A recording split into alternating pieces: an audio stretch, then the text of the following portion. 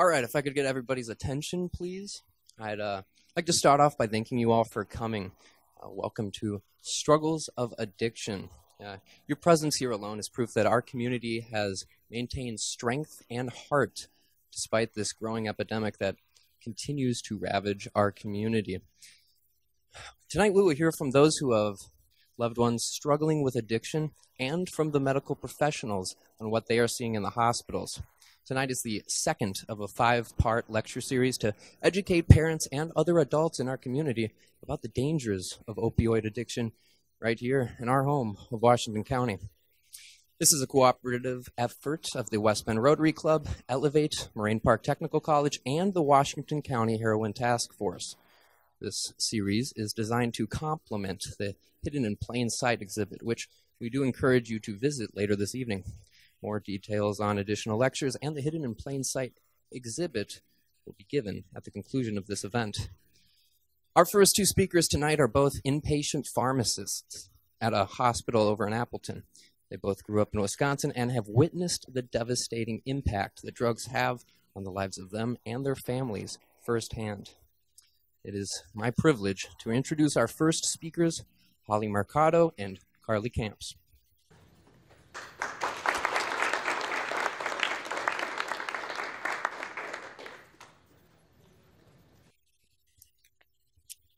Good evening, everyone. My name is Holly, and this is Carly, and today we will discuss with you some of the examples of how heroin has impacted our practice and our jobs in healthcare.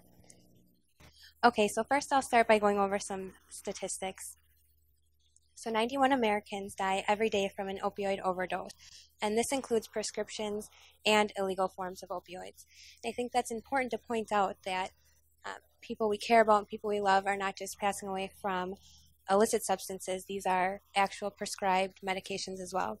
Another interesting statistic that I found was that in the past 18 years, the amount of prescriptions sold has quadrupled. However, people are not reporting an increase in pain. So that means that we are overprescribing for our patients, but yet the pain remains the same. Throughout our presentation, you may hear us speak of scheduled medications. So just wanted to give you an example of what these scheduled medications are. So our first scheduled medications are medications that are the highest addiction risk. They have no accepted medical use. This would be examples like heroin or meth.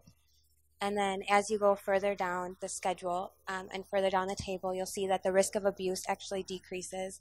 So Schedule 5 would have the lowest risk of abuse. So this graph shows that why we're here. So as you can see with the blue line, heroin deaths is increasing greatly as the years go by. But I wanted to point out that deaths from any opioids, the top green line, has also been greatly increasing. So this is a problem with our prescription drugs as well. Nationwide, looking at the map, you can see how, depending on where you live, you may have greater access to opioid prescriptions. So as you can see, Wisconsin is somewhere in the middle. We have about 72 to 82 opioid prescriptions per 100 people. So that's still a lot of opioid prescriptions, about 80% of the population. This last graph shows where people who are abusing opioids get access to their medications. So the gray column is the most common, and as you can see, they obtain their opioids from a friend or a relative for free. The second most common type of way people obtain opioids for abuse would be getting it prescribed by one or more physicians, and that is something called doctor shopping that we will talk about later towards the end. So now I'm going to focus, is this on? You guys hear me? Okay. So now I'm going to focus on our specific experience that we've had in the hospital. So the first thing I'm going to talk about are codes.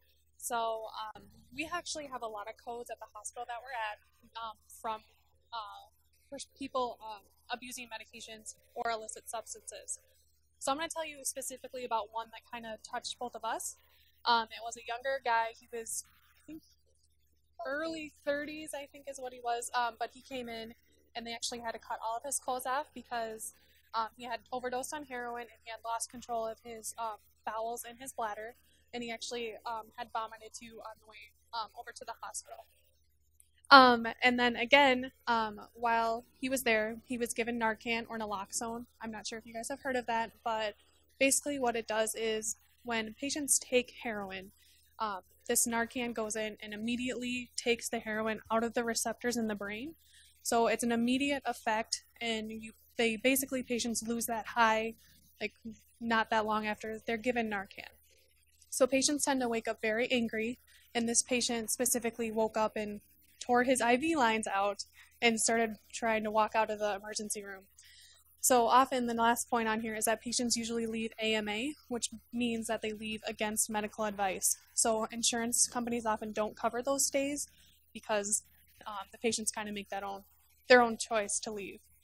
Also, another thing that we've seen in codes with drug overdoses is that patients are often intubated, which basically means they can't protect their own airway.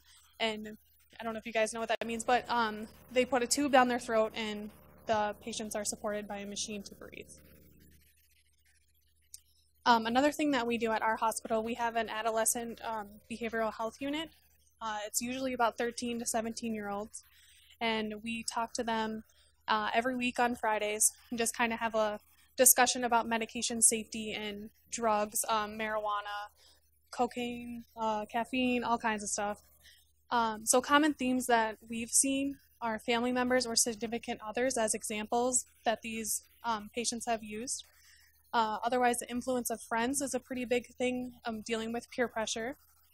It has been easy for them to obtain illicit substances, and actually last week when we were doing it, we kind of got in a little feud with the patients that were out there because they were telling us that, well, if my drug dealer is doing the same drug with me, it's got to be safe, right? Because they wouldn't do it if it wasn't safe. So I think the biggest point there is that no one really knows what's in the substance that they're doing. They can say that's what it is, but we don't actually truly know what's in it. So I think that is like one of the biggest risks. Also, there's a lack of education on dangers because people usually think, oh, this is never going to happen to me. This isn't going to happen to anyone I know. It's a rare thing. So I think that's a big thing that people should be more aware of too. All right, so now I'll talk about the impact we see of drug abuse on the hospital and healthcare systems. So the emergency rooms statewide have seen an increase in visits related to overdoses. From July of 2013 to June of 2016, there were a total of 5,200 ER visits statewide. So the map that I've included on the slide shows the prevalence of ER visits per county. So I circled Washington County in yellow so we can kind of see how we compare to the rest of the state. Cost is always a major factor for our patients and for our hospitals. We try to provide the best possible care to our patients. So data from July of 2015 to June of 2016 shows that the median charge for an ER visit related to a drug overdose is about $2,000. For patients admitted to the hospital for substance abuse, leaving against medical advice, or as Carly talked about, leaving AMA, can cost the patient anywhere from $7,000 to $15,000. Now, I don't have a reason for why the wide gap and why the wide price range, but I think it's probably just because of the different things that and the different measures that they do at each hospital. However, I wanted to reiterate that a lot of times leaving against medical advice, the patients have to pay for that cost out of pocket. And a lot of our patients, unfortunately, that we see that are there for drug abuse do leave AMA, and I don't think they realize how expensive that trip is going to be for them. So another big issue we see in the hospital are infections. So obviously there's a huge risk with needle sharing, and I think that's a pretty common idea that people know that when you share needles and you have the bacteria from one person's skin and you insert it into your own, that is a big risk for infection. So the top picture of the patient's arm is showing what cellulitis is. So cellulitis is infection of the skin and tissue underneath the skin. This is a very common problem in our IV drug user population. So they may think, even by using their own needles and repeatedly using their own needles and not sharing, that they're not going to be at risk for this infection. However, unfortunately, a lot of patients clean their needles inappropriately. So we had one patient specifically who I remember stood out because she was in the hospital frequently for recurring cellulitis, and we could not get it to go away. And we asked her, are you sharing needles? And she absolutely refused. She was not sharing needles. However, when we asked her how she was cleaning her needles, she was licking them. And so the mouth is one of, the dirtiest places on your body. So then she was inserting this into the bloodstream that is normally a sterile environment or free of bacteria. So huge risk for infection here. And then patients don't realize that cellulitis actually can spread. So it might start just by a little red area on your arm, but without treatment, that can actually spread into the bloodstream. And we all know that blood is pumped through our heart. So the bottom picture is a picture of heart valves. So inside your heart are little valves that help the blood flow. And little valves are a really good place for bacteria to get stuck on. And you're not going to see any symptoms of the bacteria being stuck on your heart valve. So before you know it, the valve could be dead and could not function anymore. And I've actually seen IV drug users need open heart surgery to get a replacement valve and need to be on medications for the rest of their life. So that's kind of one extreme as far as healthcare goes. But even if they just get the bloodstream or infection or the cellulitis, you're still looking at 6 to 8 weeks of IV antibiotics, and that's more money and more time spent that interrupts your life and keeps you away from school and work. So now I'm going to focus on some laws and regulations. We have a prescription drug monitoring program, which is the PDMP. It currently it's in 49 states, and Missouri is the only state right now that doesn't have an active PDMP. So basically what it is, it's a statewide electronic database which collects data on substances dispensed in the state. So every time a patient or anyone goes to like a CVS or a Walgreens and picks up any kind of the scheduled medications, the data from that is going to transfer to this database so anyone can access it. So when patients are admitted to the hospital, one of the steps that we do is we look at it and see when's the last time patients got it. We look at a couple of things that I'll discuss in a little bit, but basically what it is, it's designed to monitor for abuse or diversion. So in Wisconsin, it started in 2013, and I don't know if you guys remember, so it's schedules 2 through 5 that Holly talked about earlier. So Wisconsin laws, valid ID required to pick up any one of these scheduled medications. Controlled substance record may be submitted by about midnight of the next business day after the drug is dispensed from the pharmacy. And a practitioner must review each patient's PDMP record before the practitioner issues a prescription order for the patient, just to make sure that they aren't doctor shopping or getting multiple prescriptions. So what it does is it helps alert providers to the high total doses, frequent early fills or taking more than prescribed, prescriptions from multiple providers, which is doctor shopping, or providers frequently prescribing narcotics. It also monitors the physicians too. It's not just monitoring the patients, it's monitoring the physicians, because if this physician's like giving 95% of their patients narcotics, it's obviously going to be flagged. Also, a new feature to this program is drug interactions. It only does the ones that are listed on each patient's profile on the PDMP, but multiple different categories of medications can have additive effects, and it can increase the risk for overdosing. And then it also goes through other non-monitored substances too. And I'm going to share a story when I started. My first job when I started in pharmacy was actually at a retail setting, and I worked for maybe like a year, so I was just a student. And we had a patient come in from the ED, and they had a prescription written for Vicodin, and it said number 10, take as needed or whatever. And the patient, before they brought it to us, put another 0 at the end. So it looked like they were getting a prescription from the ED for 100 tablets, which is a huge red flag for us. So luckily, the pharmacist I was working with caught it and actually caught the cops on the patient, because that is illegal to forge prescriptions. So this is kind of what on our site of the PDMP looks like. So you type in the first name, last name, date of birth, zip code, and then you can filter which states you want to look at. So here, commonly we look at like Iowa and Illinois and Minnesota, close ones. And then this is kind of what it looks like. So it brings up a huge map, and then it shows which pharmacies the patient has been to, and it shows their most recent address. And then the last thing it shows is, like I was telling you, with all the different medications that the patient has picked up. So it goes through each drug, what quantity they got, and then the associated amount of day supply that they should be using, when it was prescribed, when it was dispensed from the pharmacy, and then if there's any refills at all. So something that we can use when patients come into the hospital too. Okay, so the last thing we'll talk about today is doctor shopping.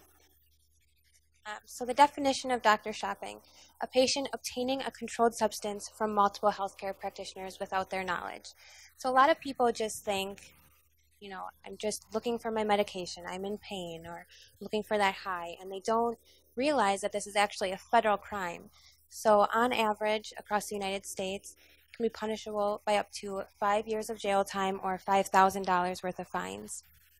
Some clues that your loved one may be doctor shopping, or someone you know, if they have similar prescriptions from different doctors. So if you notice multiple pill bottles and they're all for a very similar pain medication, you might wonder, how did they get those? Or why do they have so many similar meds treating the same problem?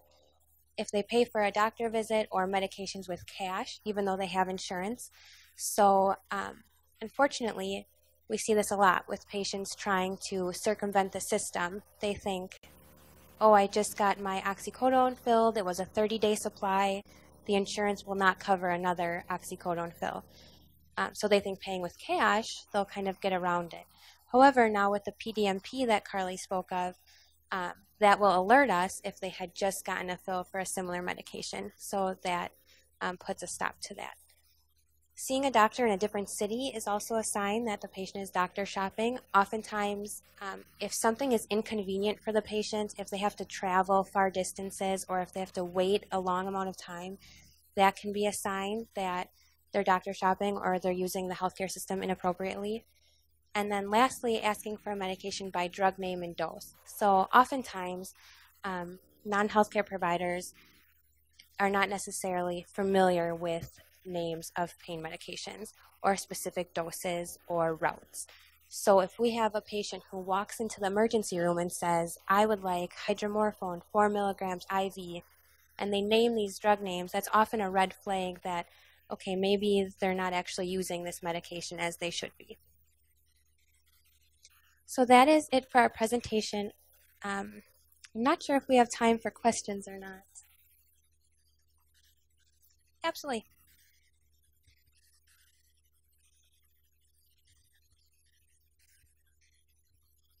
Yeah. Go ahead.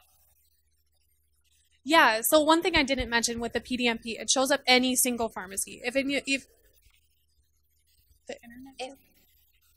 No, that does not show up. Yeah, that does not show up. It's only when you go to a pharmacy and that is dispensed. That's the only time it'll be linked on there. So that is a fault, I think, of the system. Oftentimes, medications bought online are from out of the country, so they're not necessarily seen by like United States healthcare providers. Yes. Is there a way that someone could get a new needle? Is there like a needle exchange or something? There is a needle exchange program that has, I can't speak to it. Unfortunately, I apologize. I know some pharmacies will provide needles, but it depends on the pharmacist and their level of comfort with dispensing that. But I am aware that you can get clean needles. I just don't have the exact answer for you. I apologize.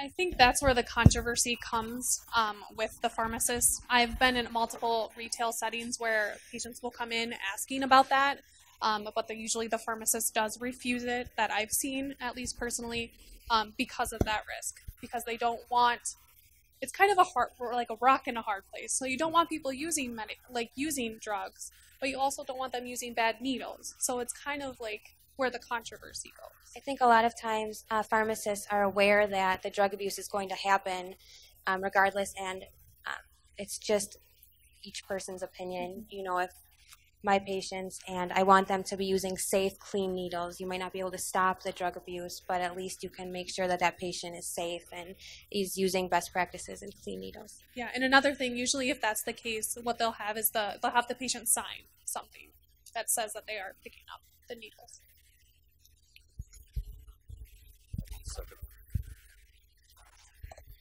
The AIDS Resource Center of Wisconsin does come to Washington County on a monthly basis, and does have a mobile van that they will do needle exchange and testing in our county. So if you wanted more information, you could check with the AIDS Resource Center of Wisconsin. Thank you.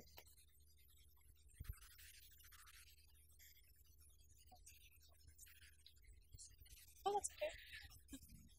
You say it's a federal crime and people are going to go to jail. Who's prosecuting? Because this problem seems to continue.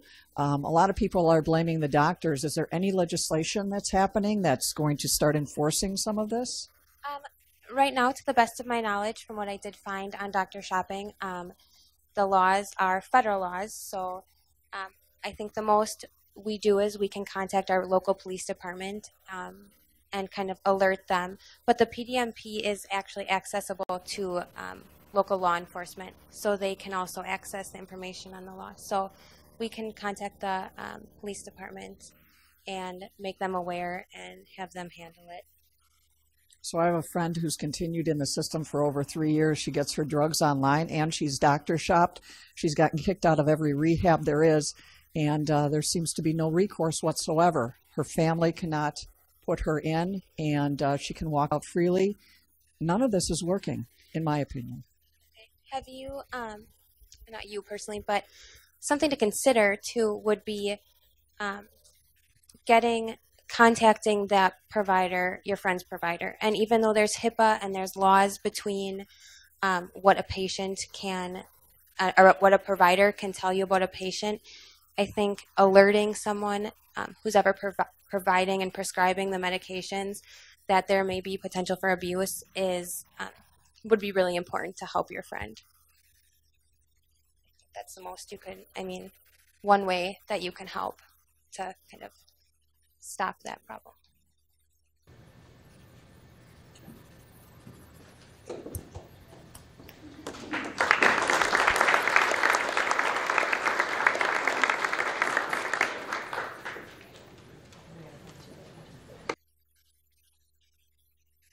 Holly and Carly for those sobering statistics and stories. And I do want to mention all these speakers will be out in that lobby area after the program. You can ask them questions.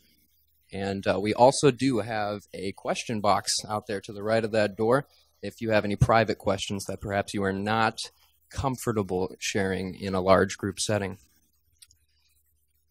Our next speaker is at the heart of a lot of prevention programs here in our community. Jessica Goddard-Geschke is a certified clinical substance abuse counselor. She received a Bachelor's of Science in Human Service from the University of Wisconsin-Oshkosh and an associate's degree in AODA from right here, Moraine Park Technical College. She is the director of AODA services at Affiliated Clinical Services here in West Bend. Over 8 years experience working with and supervising medication-assisted therapy programs. That includes use of Suboxone and Vivitrol. She helps to bring a face and voice to recovery and the stigma associated with those affected by addiction through her community organization involvement, including Rise Together. There's the Washington County Heroin Task Force, Washington County Heroin Initiative Program, Wisconsin Voices for Recovery, Wisconsin United We Can, Worldwide United We Can, Project Second Start, Wisconsin RAP, and SCAODA. So there are a lot of programs in place addressing these issues. I think the biggest problem comes from, though, you can send someone to rehab, give them all the resources they can need to recover, but their heart has to be in it. And I think that is the heart of the issue here. Jessica co-founded Wisconsin Siblings United Support Group, as she is the sister of a person struggling with the disease of addiction. So as well as being a staunch supporter of the prevention, it has hit very close to home for her. Jessica also volunteers her time on a state level by holding positions as AODA Advisory Committee member of Moraine Park Technical College of Wisconsin, the Heroin Task Force Treatment Subcommittee Chairleader, and the Wisconsin State Representative for Facing Addiction and the Wisconsin Coalition for Prescription Drug Abuse Reduction Coalition. So certainly well qualified to speak to us all up here. We are very appreciative that she spends so much free time bringing this awareness to our community. So without further ado, I present to you Jessica Geschke.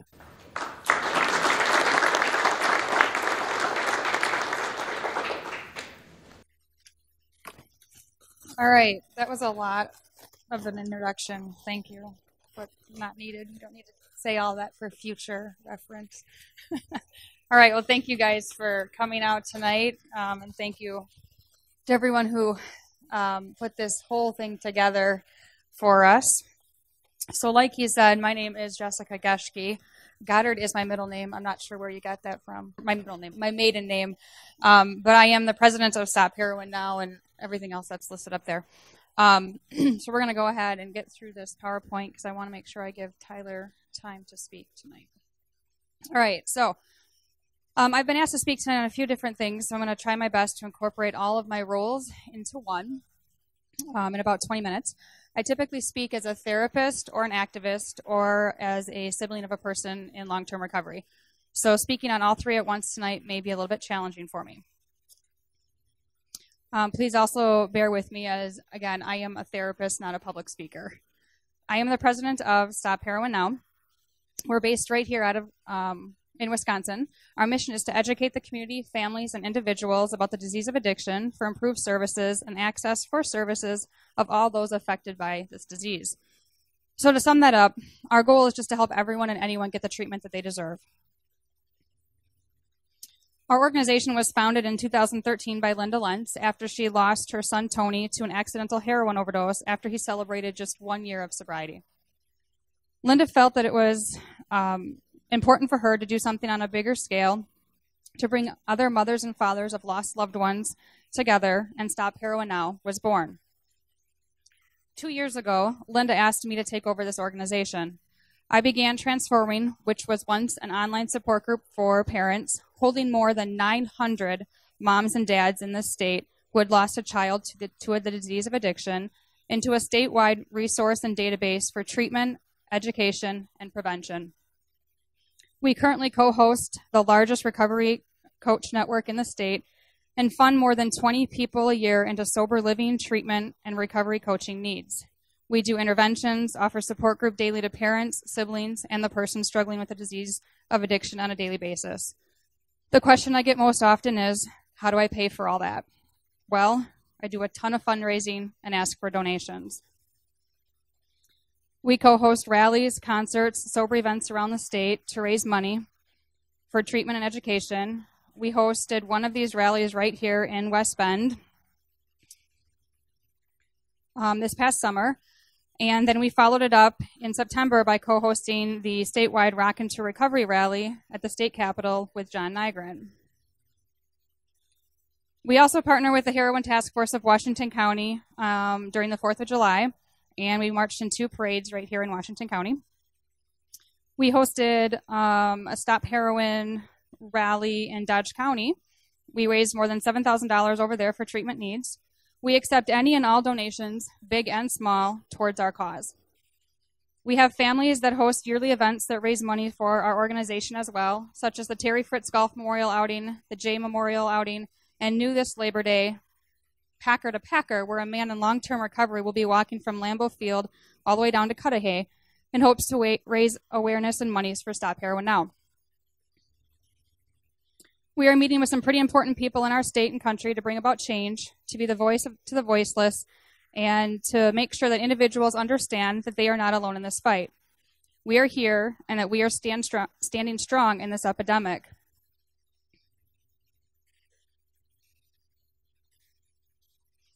In October of 2015, we attended the national rally in Washington, D.C. It was a pretty big deal for my team and I.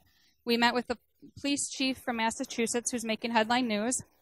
We celebrated 13 years of sobriety with our team member and vice president, Katie, during the Unite to Face Addiction rally.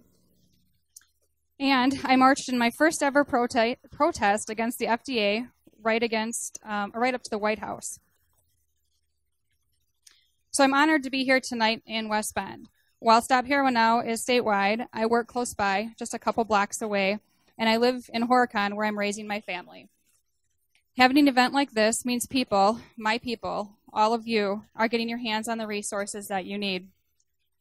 That you are getting the help you deserve, and our community is coming together to become part of the solution. I am a substance abuse therapist at Affiliated Clinical Services. As the director of AODA services there, I am involved daily in my patients' lives. We run an intensive outpatient program at ACS. I believe it's to be one of the best. We believe in treating the whole family, not just the person struggling with the disease. We have tailored a treatment program around this concept, and I believe it works. A number of the groups are listed on the screen. If you want more information about that, you can ask me when we're done. Working at ACS, I have learned to deal with the death of my patients, because as we all know, this disease will kill you if it's left untreated. There was a flyer that the DOJ put out last year that stated every 19 minutes someone in America dies from an overdose. Every 19 minutes. A new study came out that every 4 minutes in America someone dies from their addiction, regardless of what that addiction is. Opiates, alcohol, cocaine, meth. Tonight, as I was sitting out there in the lobby with Rana talking about the presentation, we overheard on the news that 91 people die in America from opiate overdoses per day. 91. That 10 million people are in need of treatment, and only 11% of those people that are struggling get that help that they need. 11% of 10 million. I continue to believe and now know that education and treatment are our best ways out of this epidemic. It has been concluded that incarcerating our way out has failed.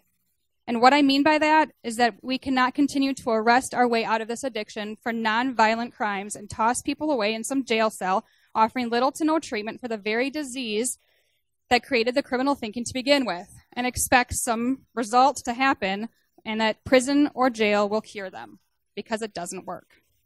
It has failed, and they will continue to be addictive in nature and seek addictive drugs as a means to cope when they get out. It seems simple because studies have reported that for every dollar invested in education and treatment, we save $11 in the criminal justice system and the medical cost. An estimated 52 million people have used prescription drugs at least once in their lifetime for the heck of it, because it was fun, because someone gave it to them. 1 in 5 teens are abusing prescription painkillers, and in that fact, 1 in 12 high school seniors reported non-medical use of Vicodin. 1 in 20 teens reported abusing Oxycontin, and of that, 14% met criteria for dependency. 14%. That's a scary number to me, because that means that there are 14% of teens out there under the age of 18 who are already labeled as drug addicts. More people in the United States die today from accidental prescription drug overdoses than from motor vehicle accidents and gun violence combined. 1 in 15 people who try non-medical prescription painkillers will try heroin within the next 10 years. If I had $1 for every patient who came into my office and told me, as an opiate addict, that using Oxycontins or Perk 30s, I will never go to heroin, I'd be a very rich woman. So when I stand up here and I spout out all these numbers to you, it's not to be looked at as a scare tactic. It's just a fact. And for those of you who are parents in this room, I hope it sinks in. Because starting that conversation is key early with your kids. Almost 9 out of 10 kids that smoke will continue smoking after they turn 18 if they start it before age 10. Many kids start using tobacco by age 11 and they're addicted by age 14. By the time children are in 8th grade, 46% of them think that using alcohol is okay. There have been reports that kids who are age 13 already think that using drugs like marijuana or prescription pain relievers are cool. I myself did an intake few months back on a 12-year-old who came into our clinic in West Bend with track marks. My kid's 11, and I just went home and cried that night. He was 12. So I urge you as parents to not allow your kids to drink with you. Do not allow them to consume alcohol until they're 21. Do not allow them to smoke cigarettes. If you know that they are smoking weed, get them treatment. Experimenting with drugs can lead to addiction. I mean, that is, after all, why we are here tonight, right? Why we have built this amazing bedroom down the hall and filled it with drugs and alcohol for all of you to see and be educated on. To educate ourselves, the public, on the dangers of these drugs and drinking and what they can do to our youth.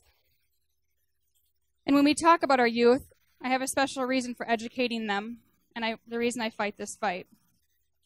I'm a mom, and my reason for fighting this fight is simple. These two amazing kids right here on the screen. Every day I wake up, I get them out of bed, ready for school, and send them off. And I go to work, and I spend most days feeling as if I'm walking through an endless shadow of death and despair. I see so much pain, heartache, and sorrow on a daily basis in this job that I feel like when I get home at night, I look at these two tiny faces and I crumble into a million pieces. Some nights after I have lost a patient to an overdose or a suicide, I hold these kids so close that it hurts my heart because I know that that patient was someone else's kid. That patient was someone's father or mother, brother or sister. I watch my kids play Uno on the floor in my living room, and I fear for their future. Because not only is addiction a disease, but it's one that runs in my family. It runs in their dad's family, so they're predisposed to it. And because doing drugs at a young age, in middle school, high school, it's become the social norm. I know this, but I can do something about it. So allowing my kids to drink alcohol with an adult prior to 21 or allowing them to smoke at a young age is dangerous and ultimately increases their odds that they might develop some sort of dependency, and I'm not going to allow it. The longer we keep our youth alcohol and drug-free, the better chance we have at never allowing them to become dependent upon substances. So now you've met my kids. And I know what you're thinking. So she does this for a living because of them. Yep, that's part of it. But long before they came in my life, I was just an everyday therapist living in the quiet town of Horicon.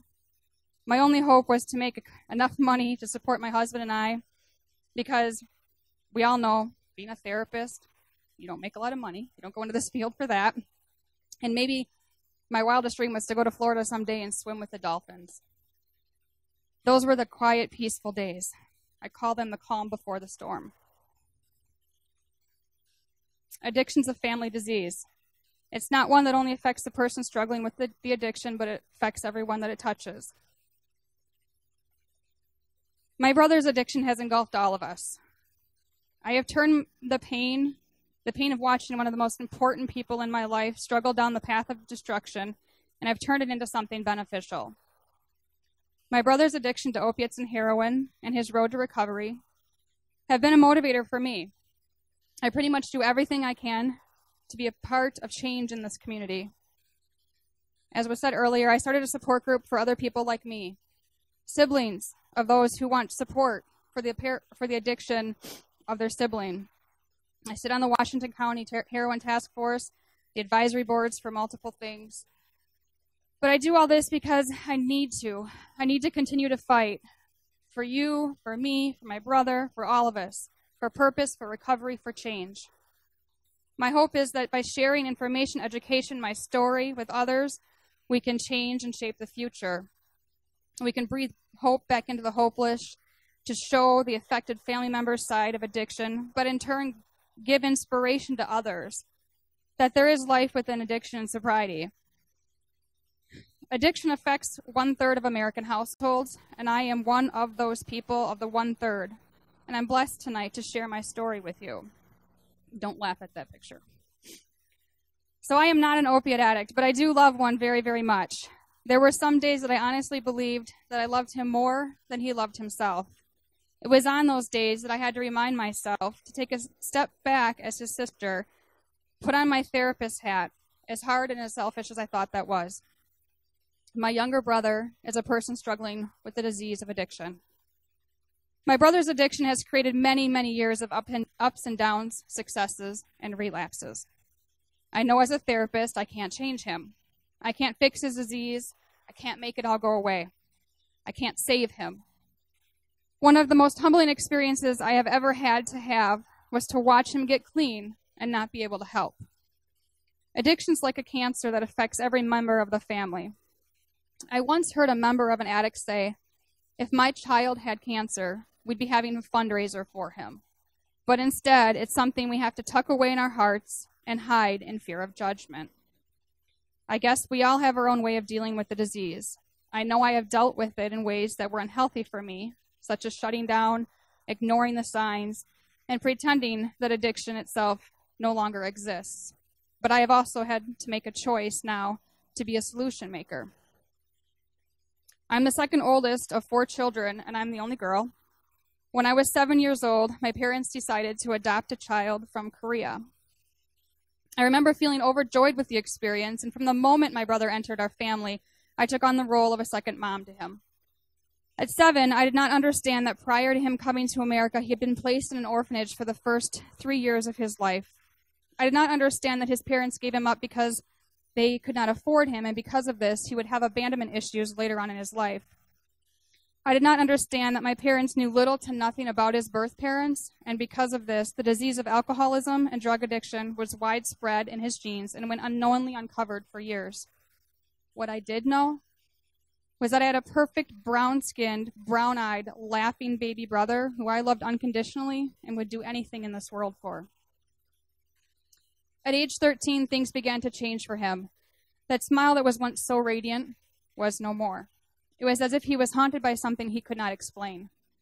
He got drunk that year for the first time at a friend's house. My mother and father took him to the hospital, and I met them there. And I remember the doctors, they were running around him, hooking tubes up to him, plugging things into him. And I thought at that moment that he might die. And at age 18, that was the hard realization for me to withstand. It was in that moment that I felt extreme guilt for the first time. I began to think that I had failed him in some way, shape, or form. I was supposed to protect him from things like this, so how could I, his big sister, have let this happen to him? The if-onlys and should-haves ran through my young 18-year-old head, and I began to feel helpless. My brother was lucky, and he did pull through. After a few days when he was discharged from the hospital, we discovered that he had been smoking pot. He later admitted to dealing it to all the kids in school, and he will tell you that he was a master con artist in the making. I remember him stealing money from my parents, selling his stereo for drugs, sneaking out of the bedroom late at night, and doing unthinkable things like even having a gang break into our house. The list goes on. As a sister of a person struggling with the disease of addiction, I have spent every moment fighting the disease of this addiction with him that he has allowed me to. There were many months I spent what I felt like every hour or even second of my life trying to protect him from his own death.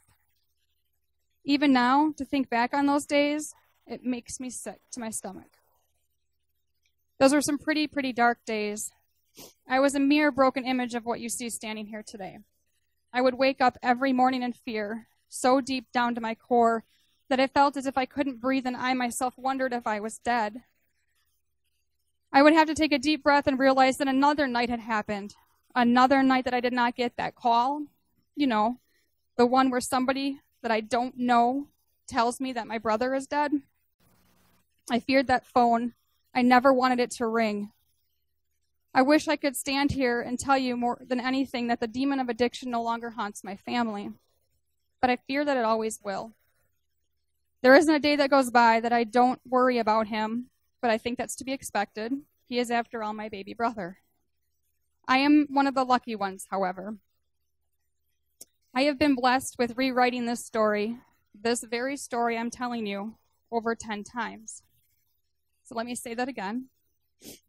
I have been blessed to be able to rewrite this story, my story, over 10 times since I started speaking 4 years ago. My brother has been in and out of his active addiction, has found recovery, and in turn, he found himself. Today, he is currently sober. And I have the honor and privilege of being able to share each and every one of these sober days with him in it. As I have had to change my story ending, I am blessed because my story hasn't ended. His story hasn't ended. It is just beginning. The disease of addiction does not have to end in death. If there is one thing I can leave you with tonight, please let it be that recovery is possible. Recovery is hard work, but it's so worth it. My brother is the uncle I always knew he could be. My son and brother fished all summer long last year, and it was the happiest moments of my son's life. He is so proud of his uncle, and it's something that I can't explain. They hold so much common interests, and he's an amazing role model for my child. My daughter, well, she and Uncle Lee, they have this bond. I swear you have to be a part of a secret society or something to hang out with them. He is one of the most important and influential men in her life, and I'm so thankful for that. I get a lot of the common question I get a lot is, so why does your brother fight so hard? After all, he's been through, put everyone through. Why does he stay on this earth and fight this demon? It's pretty simple. My brother has a kid. My nephew finally has his father back, and my parents have their son back. That picture there, that picture was taken the first time my brother ever spoke publicly about his addiction last summer. He had just gotten home from Arizona after my dad and I went down there, and we physically busted down the door of a drug house and pulled him out of it. He was standing there alone on the stage in front of over 200 people. And I remember he broke down, speaking about his addiction, his disease, his sobriety, what he had done to our family. And he was just sobbing and he couldn't talk. And my dad, one of the strongest men I have ever come to know, walked through the crowd up onto that stage and surrounded my brother with kindness, understanding, and unconditional love. It was one of the most moving moments of my entire life.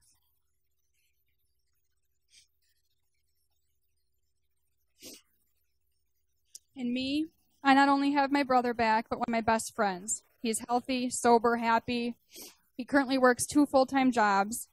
He's the marketing manager for Stop Heroin Now, and currently he is a leader in this epidemic against the heroin and opiate abuse. I love my brother. I do not love his addiction, but his addiction does not have to be what defines him, and I will fight this disease with him. And I hope that if you have a loved one that struggles with the disease of addiction, you will do the same. 1 in 4 adults struggling with the disease of addiction. There's 1 in 4 adults that struggle with the disease of alcohol or drug addiction. That reality impacts 1 in 3 families and millions of family members. An estimated 38 million Americans, or 15% of our population, are chemically addicted to drugs, alcohol, or both. If each person struggling with the disease of addiction affects 3 family members, then 60% of our population is directly or indirectly affected by substance abuse. Like I said in the beginning, I'm a therapist that specializes in addiction, but I'll be the first to admit that I don't have all the answers. I do this job because I want to change the way this world views addiction. That view, though, however, needs to start with the leaders right here in Wisconsin, but it also can start with each of you. We need to fight for updated health curriculum classes, implementation of expert support groups for students that have loved ones struggling with addiction, and additional community follow-up with the greatest reach and impact for our youth. The time is right now. We are in the middle of an epidemic. If not now, when? We need more addiction services in our schools. We need peer-to-peer recovery coaching programs. We need harm reduction, treatment, advocacy, education. We need a larger, more consistent base across the state. I could go on and on and on. We need to start focusing on saving lives, and that starts with educating our youth and each of you. How many more brothers, sisters, husbands, wives, fathers, mothers, and children do we have to bury before action gets taken? Again, my name is Jessica Geschke from Stop Heroin Now and Affiliated Clinical Services, and thank you so much for coming out tonight. Thank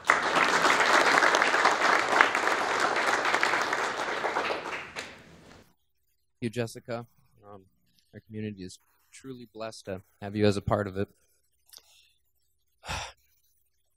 Our next speaker, he lost his brother to a heroin overdose, but he has become an inspiration as he's made it a personal mission to find the good in his own tragedy so that we may have a difference made in our community so that we may learn from it. Tyler is currently the secretary for Stop Heroin Now and works for Hartford Joint Number 1 as an information systems technician while also attending UWWC to earn a degree in business administration. It is my privilege to present to you now Tyler Schramm.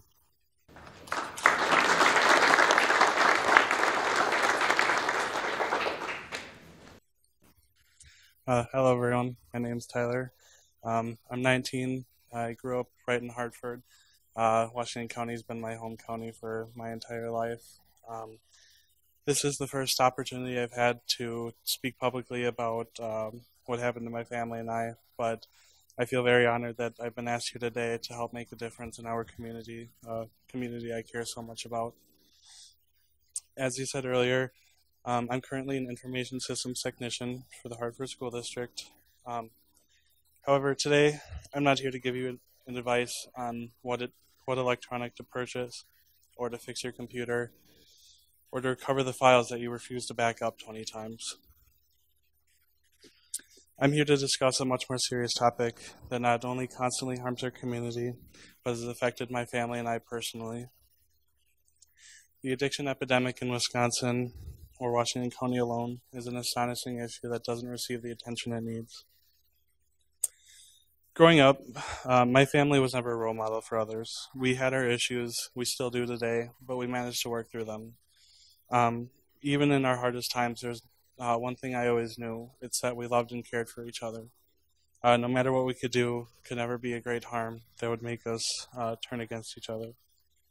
However, the unfortunate case is, no matter what, it didn't matter, because addiction doesn't know any boundaries.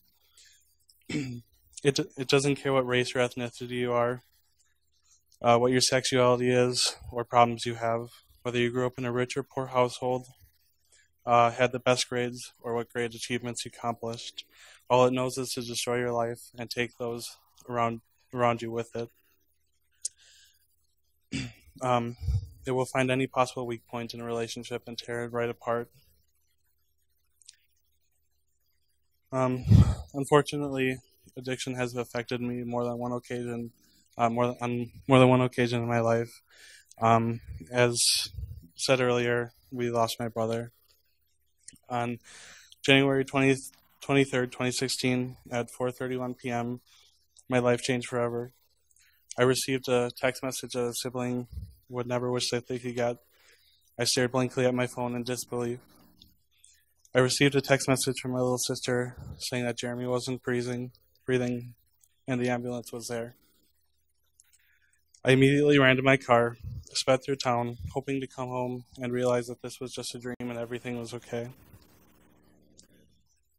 As I hesitantly turned on my street, the street that my siblings and I grew up on and had fond memories, I saw our driveway blocked by EMTs and squad cars. My world froze. EMTs, police officers, went in and out of the house with Ziploc bags of stuff, notepads, and it was just silent. I ran up to the house, greeted by an EMT who I'd never seen in my life before. He repeatedly asked who I was. I couldn't even spit out my name because I was so confused on what was going on. It took him probably 6 or 7 times to ask me to calm down before he actually got my attention. He told me to take a second to settle down and just to focus on him. At that moment, my life changed forever. He said that my brother didn't make it. Let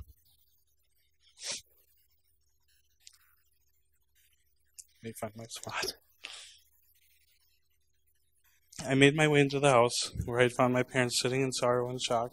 They were already being questioned by police officers, and I could tell they were sitting in disbelief. Everything was so surreal. I immediately ran upstairs to find my little sister, where I found her in her room on her bed, curled up crying. I felt like a failure. I was the big brother that was supposed to keep her safe from the dark in this world. Sorry. But I didn't. I failed. I could only ask myself, why wasn't I there to make the call? Why didn't I knock on Jeremy's room that day? Why didn't I prevent this from happening? But, of course, as many of us know, I couldn't prevent it. Jeremy had to know in his heart that he was going to recover, and it was his decision. And what hurt me the most is no matter what I did, I knew that I wouldn't be able to make my family smile because they were hurt so bad, and nothing could relieve them of that pain. The rest of the night was a blur. Officers scavenged through Jeremy's room. The detectives questioned us. EMTs packed up and left, and the coroner came to pick up Jeremy. The image of seeing a white Ziploc body bag sitting at the bottom of the stairs and having them carried out will never leave my mind. I watched them out the windows. They went to the car, when realistically it didn't look anything more than a bag of garbage. But to me, that was my brother. The next few weeks were very hard. I was scared to go home because I was worried of seeing the first responders blocking the driveway. I was afraid that there would be strangers telling me someone didn't make it. I couldn't unsee the lifeless body laying at the bottom of the stairs in a bag. Using headphones or watching TV just wasn't an option. I was afraid I wouldn't hear somebody call for help. Every little sound I heard made me jump out of my room to make sure that everyone was okay. My entire world was upside down.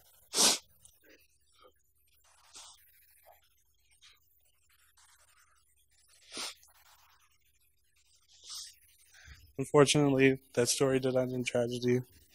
We lost a beloved son, a brother, friend, cousin. Unfortunately, that's not the only thing I've had to deal with. Growing up, ever since I was in first grade, I had a dear friend of mine. We spent every time together. Their house became a second family to me when I was in my hardest time struggling with stuff at home. Unfortunately, as we became young teenagers, her life decided to take a turn. Her parents were getting a divorce. She was becoming lost and getting in the wrong age group. Soon enough, I found out that she was doing drugs. It broke my heart because she was the one person in my life that was a rock and I could go anything to, and now I felt like I was losing her. Unfortunately, it's been a long roller coaster of in and out of recovery, seeing different people, having her just disappear in weeks on end. Unfortunately, the story still goes on. She's still using, hasn't gone to recovery, hasn't seen her family in weeks. But I won't let those two stories tear me down. Today I can proudly say that I'm in a much better position along with my family. After countless weeks of moping around and trying to carry on, I decided to make a difference. I knew Jeremy wouldn't have wanted us to sit in sorrow for the rest of our lives. He would have wanted us to be successful and happy. Even though I knew what I wanted to do, I was still lost. I had such a big idea in my head, but was it even possible? Was I crazy to think that I, a small-town tech, could make a difference in a worldwide epidemic? Of course I was. I was crazy enough to take the leap of faith and put my all into helping the community I care so much about. The last thing I wanted to do was see another family struggle the way that we did.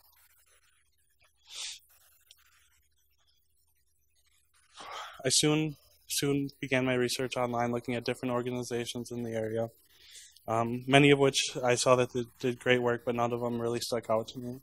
It wasn't until I found a locally formed group, Stop Where We're Now, and I had met Jessica. Everything that I saw on their website, all the videos that I watched, and everything I heard from them just made me say, wow. I knew then that that's exactly what group I wanted to get into, because they knew what they were doing, and they could make a difference.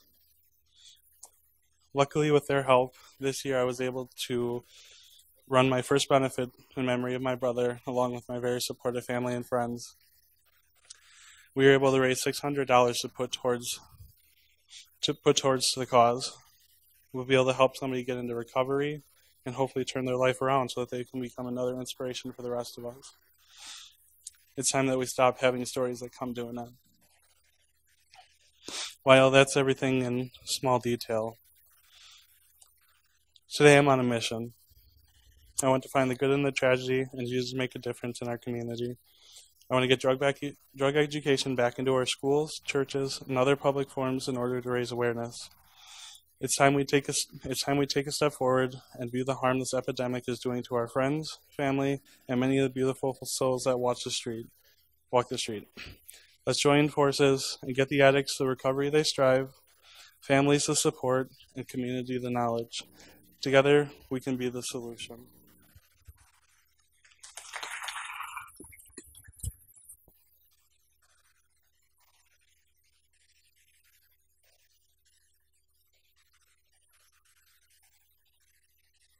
Thank you, Tyler, and thanks to all of our speakers here tonight, Holly, Carly, Jessica, and Tyler, for giving their time. And really, I commend all of your courage. It takes a lot to come up and bare your soul to everybody like this, not just to do that, but to take your tragedy and turn it into something good, something that can help those that have gone down that same path. That concludes the evening for the time being, but like I said earlier, this is the second of a 5-part lecture series. The next night is going to be February the 9th, titled After the Bars Close, where you can hear from those struggling with addiction. February the 16th, it will be called Celebrating Recovery and Legislation, learning about the legal ramifications of drug abuse. And February the 23rd, very interesting, heroin simulation. Some medical professionals will be coming in and with some kind of medical doll where you will actually be able to see the effects that heroin has on the body and what exactly it does. I would also urge you all to check out the Hidden in Plain Sight bedroom exhibit. Just other side of the building over there. It's still open. It'll be open till 8 o'clock this evening, but will be open all during this lecture series. In order to help our partners best serve the community, I would ask you all to complete an evaluation. Like I said earlier, you can find a questionnaire box right outside the door. It's to your right. You can write whatever you want. Comments, questions for some of the speakers that maybe you don't feel comfortable saying out loud. Our speakers will also be out there if you would like a more personal conversation with them in regards to their own struggles. I'd like to thank you all for coming. I appreciate it. Just the showing really says a lot about our community, that we won't let something like this stand, and that we will make a difference, because as it is now, is currently unacceptable. Thank you.